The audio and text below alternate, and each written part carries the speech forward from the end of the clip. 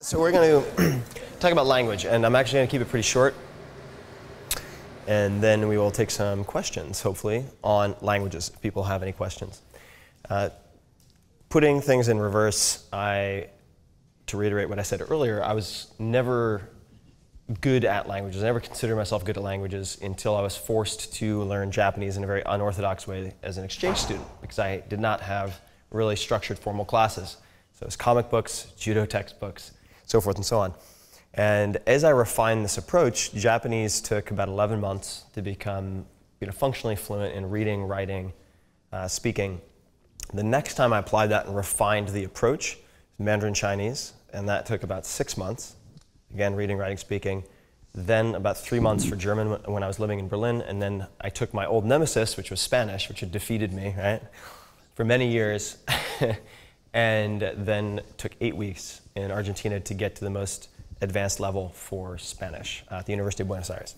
So this is a recipe that you can apply, and ultimately, the 4-Hour Chef, as it applies to food, to cooking, to skills, to life, to survival, whatever, there are recipes for all these things. So I'm going to share a few things that I've learned, and we will go from there. They all, what this approach has in common with, let's say, the 4-Hour Body, 4-Hour Work Week, a few things. The minimal effective dose, just like taking antibiotics. Too little doesn't get the job done. You're not speaking a language, let's say in this case. Too much, and it takes 20, 30 years. Just the right dose, and you get exactly the highest ratio of sort of benefits to side effects. Sometimes those side effects are social, right? You can't spend 5 hours studying a language a day if you have a family, a full-time job, etc. Other things, 80-20 analysis. So we talked about vocabulary.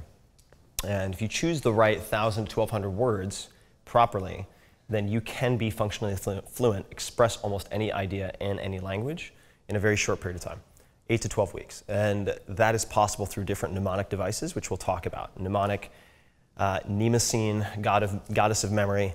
Mnemonic is a memory trick or mechanism that you can use to absorb more information and take unfamiliar items, like vaca in Spanish, let's say, and convert it into like vacuum, sounds similar. And then you see a cow with like a face as a vacuum, let's say. And that's the way that you create the proper sequence so that Q, cow, vacuum, vaca, right? And by doing that, you can absorb, say, 100 to 300 words a day pretty easily in a Romance language like Spanish. Okay, well, if we have a target of 1,200 words, 4 to 10 days, and you have all the vocabulary you need to express yourself in a foreign language. It's pretty cool. So when people tell you, it takes 20 years to become good at a language, not true. When people say it takes a lifetime to sound like a native speaker, no, it doesn't. To become someone who appears fluent, sounds fluent 90+% of the time, really only takes a few months, but you have to go about it intelligently. So grammar can be very intimidating for people, and this is a collection of 12 sentences that I've used to deconstruct different languages. So if you remember, we talked about earlier, there's this DIS process for addressing any skill, breaking it down, learning it quickly. So you have deconstruction, selection, sequencing, and then stakes. Okay, right here we have 12 sentences and then an optional 13th, and I'll explain these very briefly. So we will first give an illustration of Cardinal Mezzofanti, perhaps the most famous language learner of all time. So he was called a hyper-polyglot. Polyglots speak multiple languages, hyper-polyglot. So depending on who you ask, anywhere from 30 to 72 languages. Pretty awesome. And he could fool speakers of very, very seldom spoken or archaic languages. Give him a week and he would knock it out. He always started with the Lord's Prayer. He would have them translate the Lord's Prayer into their language, because in the Lord's Prayer, he could then pick out indirect objects, direct objects, how the grammar was structured. So in that one paragraph, 1 or 2 paragraphs, he would then have the entire language represented. And that is the minimal effective dose. Okay, so in the same way, grammar of any language. So if I'm sitting on a plane, God forbid you speak a language that I don't, you're probably going to end up having me ask you about these questions. So I've done this with Russian, learning to read Cyrillic on an airplane ride, and it's not because I'm good at it, it's because I have an approach. So here we have the apple is red. It is John's apple, possessive, right? I give John the apple. John, that is direct. being given the apple, right? We give him the apple. So then we have sort of pronoun here, the apple. So whether it's Spanish, German, Japanese, you get to see how they're structured differently. He gives it to John. So here we have that it, right? She gives it to him, like léelo, sélo in Spanish, okay? Is the apple red? Question mark. So in different languages, when you ask a question, the word order can change. Or like in Japanese, it goes from like des to desu ka. You have a ka at the end for a question. That's a question mark. The apples, plural, are red, right? So is it like el chico, los chicos? Or is there some other tweak that makes it into a plural? And these are all very simple sentences. I want to give it to her. I'm going to know tomorrow. I can't eat the apple. And we're going to come to these. These are very important. The must, want, I'm going, I can't. These are super important. I have eaten the apple, and I'm not going to delve into like, the details, into the weeds of the grammar, but I have eaten the apple. Once you have I have, the verb to have, like tener in Spanish, you can say, or like habe for the first person in German. Then you can say I have eaten, I have gone. And it saves you the trouble of conjugating all of those verbs. Okay, so basically with 13 sentences, 12 sentences, you can get a very firm grasp of the fundamentals of any grammar, okay? So how do you kickstart? This is 9 languages. This is a table from the 4-Hour Chef, but kickstarting 9 languages with 4 sentences. So I mentioned there are a few things like I must eat, I want, I'm going, I can't. So I must, or like I want, these would be referred to as helping verbs. Okay, so let's say you have 1,000 verbs, and you're trying to learn Spanish, and they're like, congratulations, here's like 1,000 verbs in Spanish, and you get this huge phone book, and you open it up, and it's just like graphs and graphs and graphs of conjugations. It's terrible, it's horrible. That's why you quit, that's why I quit. Instead, the approach of, let's say, Michel Thomas, M-I-C-H-E-L, Thomas, who was a Holocaust survivor, then an intelligence officer, became very famous for acquiring languages quickly. And the way he teaches his students, he has some fantastic audio recordings you can get on Amazon, by the way, but get his recordings, his live recordings. He would take a few words, I must eat, he must eat, she must eat, they must eat. This eat is the infinitive of the verb. So let's say to eat, comer, right?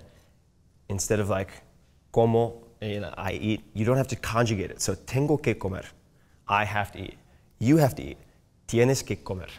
She has to eat, he has to eat, tiene que comer. You avoid conjugating all of these verbs. You're only conjugating 4 or 5 verbs. So you'll learn 4 or 5 verbs, which you can do in an afternoon. You can use any verb in the language, okay? And what's really cool about that is, all right, I have to eat. All right, fine. I have to go. Tengo que ir. Okay. I have to sleep. Tengo que dormir. Right? Really, really straightforward. I want to eat. Quiero comer. Now I want to point out something underneath. So you see these translations. They're a little weird. The way that I like to translate when I'm translating is not from Spanish to, say, native English. It's an approach that you see in a book series originally out of France called Assimil, A-S-S-I-M-I-L, where you have one word is then translated with hyphens. So that's one word. I have is tengo, I have. Que, that, comer, to eat. I have that to eat. So you're putting in a bridge between English and this target language so that as you start to think about like, I have to eat, I have to go, it's I have that to go. Okay, that's easy. Tengo que ir, right? And same story, voy a comer mañana, right? So instead of learning, let's say, comeré, like a future tense conjugation, voy a. So all you're learning is like, voy, vas, va, van. Super straightforward. Then I'll point out a few things here. Why this becomes really important, these translations. So, no puedo comer. So, I cannot to eat. Kind of similar to English, right? But then you have other examples, like Japanese. All right, to eat, thing, cannot. Kind of weird, right? So English is like Chinese. It's subject, verb, object. I eat the apple. I go to the library. Japanese is flipped around a little bit. So it's I, the apple, eat, right? But by translating it this way, you actually learn to bridge, again, between those very odd or I'd say diametrically opposed ways of translating. So taberu koto, taberu is to eat, koto is thing, ga, which is like a subject marker, dekinai. Dekinai is I cannot or cannot. Dekinai dekiru is I can, right? And you'll notice taberu, right? Ashita taberu, tomorrow to eat. So what do you notice here? To eat, I eat tomorrow, and this doesn't change, taberu, right? It's indicated by ashita, right? And then want to eat has a conjugation at the end, but this is a very important example. Don't worry, I'm not going to make your brains melt by doing this for like a half hour. In Japanese, you could say, I have to eat, right? I must eat. You could taberu. You could conjugate it. You could conjugate it. You could say something like tabenakereba naranai. Right? That's freaking long. That's really long. A lot of syllables, you know, hard to remember. And the way you get around that is you use something that is slightly less native, okay, but it is perfectly grammatical and makes sense. In that case, you say like, I have the necessity to eat, basically, right? Doesn't sound as weird in Japanese as it sounds in English necessarily. Taberu hitsuyo ga aru. Okay, so taberu, to eat, necessity, there is, right? And by translating these, you start to figure it out. Okay, taberu hitsuyo ga aru. Aru is to exist. It's like to eat, necessity, subject marker, there is. Same thing that we have here. To eat, thing, I cannot. All right? And this is all you need. So effectively, in 2 pages, you're able to deconstruct an entire language and gain access to thousands of verbs. And that's kind of the starting point, where I recommend, this is the starting framework. Before you do this, what I recommend is getting, let's say, a Lonely Planet phrase book, or you could get the Vizad flashcards, those sound intense, flashcards that I talked about before. So vis-ed.com, and learn 20 to 40 set phrases, all right? And what you'll notice is if you just learn to say like, good evening, good morning, how are you, nice to meet you, etc. in a given language, after you just read through even these examples, you start to look at languages completely differently. And then you'll pick out grammar from those set patterns, right? So I went to Turkey, for instance, went to Istanbul, and spent some time learning phrases. And they would say like, iyi akşamlar, like good evening, right? İyi akşamlar. And I was like, so how does that translate literally though? Not like iyi akşamlar, good evening. Like what does it mean in Turkish? What do those words mean? And it's kind of like, and I might be screwing this up, it's been a while since I spoke any Turkish, but good evenings. İyi akşamlar. Lar is the plural, not for everything. But you have like, I think it's kokuk, it's like child, and kokuklar is children, right? It's like, interesting. So I started memorizing these set phrases. I was there for about 10 days and went through this, learned maybe a very bare minimum of like 300 words. Like very easy, just like a couple a day, you know, whatever it was, 50 a day, which you can do in like 2 hours, really easy, just spread throughout the day. And on my way back to the US, I was able to stop, I think, at a connecting flight in Frankfurt, and there was a Rosetta Stone kiosk. And Rosetta Stone's expensive, a couple $100 for each like packet of CDs, DVDs, etc. And looked at it for a minute, and I was like, do you mind if I try your level 3 test? She's like, oh, you've been studying Turkish for a while. I'm like, yeah, long time. And I mean, I don't know what that is. A year later, after you finish, you know, number 3, and just by doing this, I was able to score above 85% on the level 3 test. So not only did I save months and months of time, I saved hundreds and hundreds of dollars, thousands of dollars potentially over time. So that's about it. I think that is probably all I want to say about language. So let's see if there are any questions about language. I know it can seem like a very daunting subject. If you were, let's just say, going to tackle Spanish. So in the US, very, very helpful to know Spanish in many states. You can use it all day long in many places. What I would recommend, Michel Thomas. No note-taking, no homework. Get his recordings of learning Spanish, where he's actually teaching 2 students live who do not speak a word of Spanish. And you follow along. So there's actually a pause for you to answer as the 3rd student. You don't have to write anything. It's great. Start with that. And he uses a very similar framework with the helping verbs and things like that. Then the Vized flashcards. Actually, a new tool, Duolingo, is really outstanding. It's a free website that you can use. And then I would focus on like 20 to 40 set phrases. Once you've gotten through that, which takes maybe a week, week and a half, and like have fun with it. So it's like if you like comic books, read some comic books. I used a comic book called One Piece. It's a Japanese comic book. And I went to bookstores for each language. Like in any major city in the US, you can find Japanese bookstore, Spanish bookstore, So I had One Piece, volumes 1 to 6, in all of the languages that I wanted to learn. Spanish, German, Japanese, etc. And then when I would learn one, I would, instead of using English as my reference, like if I missed something in the German, I would then go back and look at, let's say, the Japanese version. And that's how you learn multiple languages. So I'm using each language I learn to learn the next, if that makes sense. But have fun with it, so watch movies, etc. Any questions about language learning? We do have a question in the audience. You can stand up, Anjali. Yeah. Hi, I just had a question about pronunciation. How do you tackle pronunciation? I mean, obviously you seem very fluent in Japanese. I'm Indian, at least my parents are, and I just remember growing up I couldn't say certain sounds because they don't exist in English, and they still make fun of me, so I would love to know. There's a good way. There are better ways to do it. So I'll give an example with Chinese, because that's a tough one for a lot of English speakers. Basically, how easy it is for certain people to learn languages is dependent upon the number of sounds they've been given with their native language, right? So people make fun of Japanese people all the time, because they're like, you know, I like to go to, and it's like, it's not their fault, is the sad thing. They just got screwed in like the sound lottery. They got a really small set of phonemes. And so it's tough for them to learn certain languages, but not Spanish, because pronunciation is really similar. They always end on vowels, almost always, right?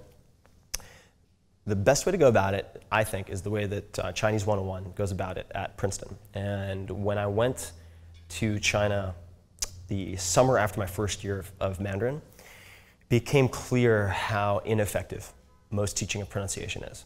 Right? Like listening to yourself, how's that going to help? If you can't get it the first time, how the hell are you going to correct yourself, right? So what I would suggest is you could use many different sites. You could use Craigslist to find someone, but find a native speaker like Live Mocha or Verbling, I think is another one, and have a text. And my recommendation is, rather than using like a newspaper article or something, write out your bio, like a 5-minute self-introduction. You know, my younger brother is this old and lives in blah, blah, blah, and blah, blah, blah, and I went to this and I graduated from this. Because guess what? That bio is going to be 90% of what you talk about when you meet every single person and speak in that language. So you will seem really good if you have that stuff nailed, right? So if I'm like, mi hermanito, blah, blah, blah, and they're like, ooh, hermanito, oh, look at that, oh, that guy's, his Spanish is amazing. It's like, no, I just memorized my self-intro. So you get that self-introduction and say Spanish, Chinese, Japanese, whatever. Have it translated so it's natural, and then read that and record it. And then you send that to a native speaker who also has the same text, and they will circle or otherwise highlight the sounds and things that you have trouble with, and then you go through and you drill the hell out of those over and over and over. And then you read it again, and then you just rinse and repeat.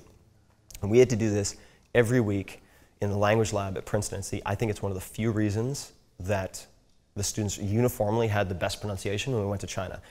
Because pronunciation is not a nice to have thing. It depends on the language. Like you mess up, you know, if you're, you know, Bloomberg and you massacre Spanish and you're like, El Storm is coming to New York, you know.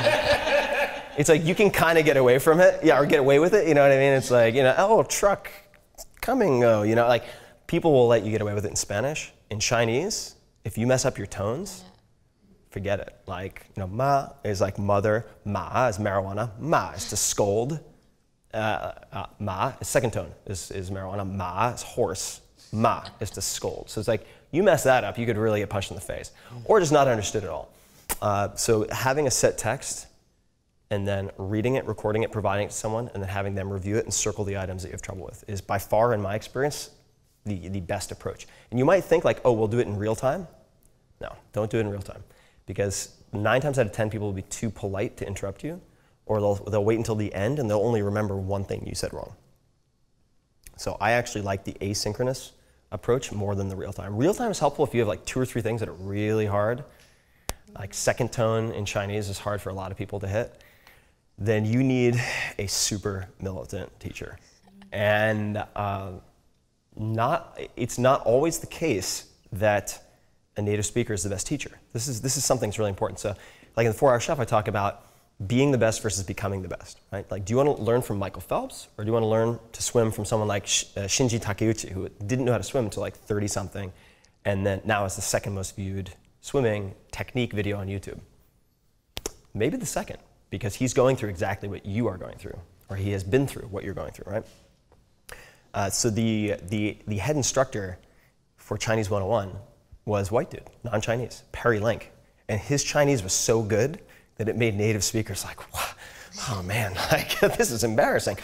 But he had absolutely no mercy for people who were learning the language. He was like, I've been through it. Don't expect any sympathy from me. And so I just remember once, this is just a quick story. So Chinese 101, we had like 8 classes a week. It was just brutal. And we started off with like 60 bright-eyed, bushy-tailed students who were like, I want to learn Chinese. And like within a week and a half, it was down to like 12 students. And I remember one class, huge snowstorm, everyone had canceled classes except for Chinese 101. So like trudging through the snow to class, 8 a.m. or whatever, and we get in there, and one girl was really sick, just like a strep throat or something. She was like, raw. And so the routine was come in and be like, okay, shi, which is a really hard sound, like yi, like all that like yi type stuff, or like na shi shama shi, like a retroflex is really hard for native English speakers. And so we did some sound. And he's like, shi, and he's like, okay, you know, 再来, and everybody's like, shi, and she was like, shi, and he's like, one more time, you know, in Chinese. Spoke the entire time pretty much in Chinese. And she's like, shi, and he's like, you know, whatever her name was, you know, Fei Yucheng, you know, you again, you know, and she was just like, shi, shi, and he's like brutal, just like, he was like the drill sergeant in Full Metal Jacket, but for Chinese, you know, and, but at the end of the day, they were all good. Anyway, long answer to a short question, but the pronunciation is super, super critical. Yeah. Well, this is so cool to talk about this, and if people want more information about this and kind of extending further about what you're talking about here with the languages, is your book, your upcoming book, 4-Hour Chef. Yeah, the 4-Hour Chef is, I know, so chef I use, this is actually a good time. So chef, I talk about what I mean by chef. And I'm not just talking about cook versus chef, like someone who can make dishes versus run a kitchen or whatever it is. So chef, I'm talking about in the sense of like jefe, like boss or head from Latin, like being self-reliant, so you're a director in your own life instead of a spectator. And part of that is becoming a world-class learner. So if people want extended information about language learning, and it's a choose-your-own-adventure book, so you don't have to get into it. If you want to skip around, fine. But I cover exactly how I tackled all of these different languages and the recipe that you use in the 4-Hour Chef.